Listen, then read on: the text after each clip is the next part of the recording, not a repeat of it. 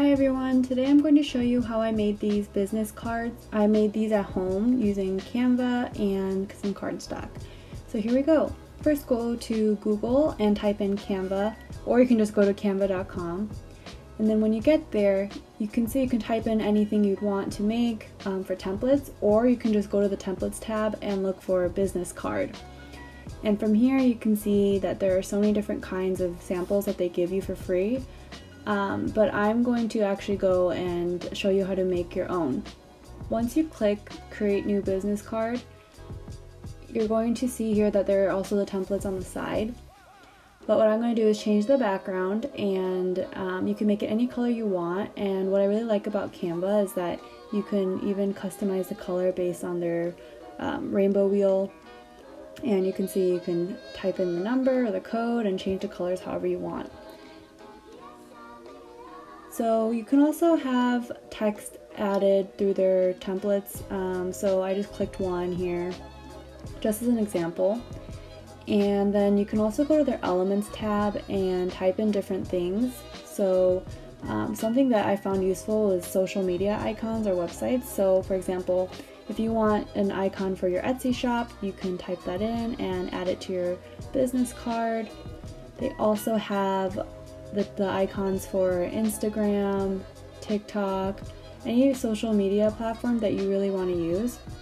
So for the sample here, I just decided to use Etsy, Instagram, and Facebook. But of course you can rearrange these, make these smaller, change the colors, and really customize it to however you want. So this is how I made my business card using Canva. I just played around with the different elements and text. What I'm going to do is now import it onto Cricut.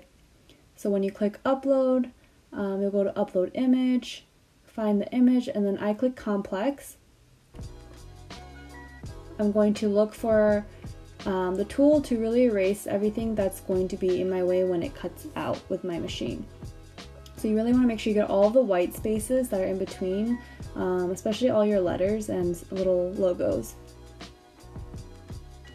So it can take a little bit of time and it's a bit tedious, but once you get through it, you can just save it and keep reusing it. After that, you're going to go to save as a print then cut image. From here, you're going to insert a square on Cricut Design Space, and I'm going to unlock it so that way I can make it into a rectangular shape for my business card. I'm going to also send it to the back so that my design will come up to the front. And then I'm going to center everything so that it's nice and even. And then I'm going to group it together and then start duplicating the card. That way I can print out multiple at once. And you can also align them so that they're nice and even using the align tool. And the thing with Cricut is that you have to make sure that the dimensions are 9.25 inches in length and 6.75 inches in width maximum, so that way it will print it out.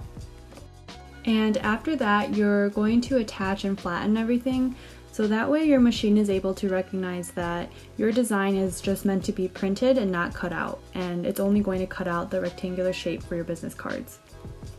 Okay, then you're going to go and click make it and print, and then system dialog. So I don't like to add the bleed because I think it kind of shifts the design a bit.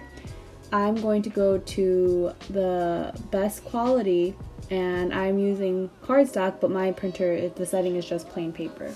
So I'm going to grab a piece of cardstock here.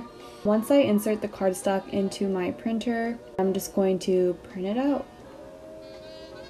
I'm going to get my Cricut mat ready, so I'm using the light grip mat, and I make the setting of my Cricut machine at light cardstock, and that should do it for the type of business card that I'm looking for.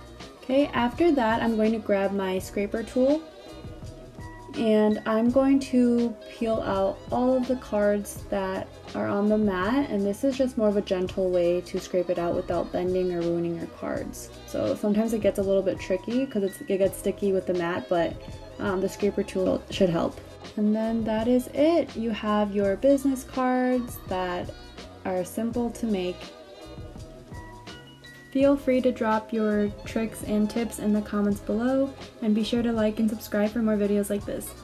Thanks for watching!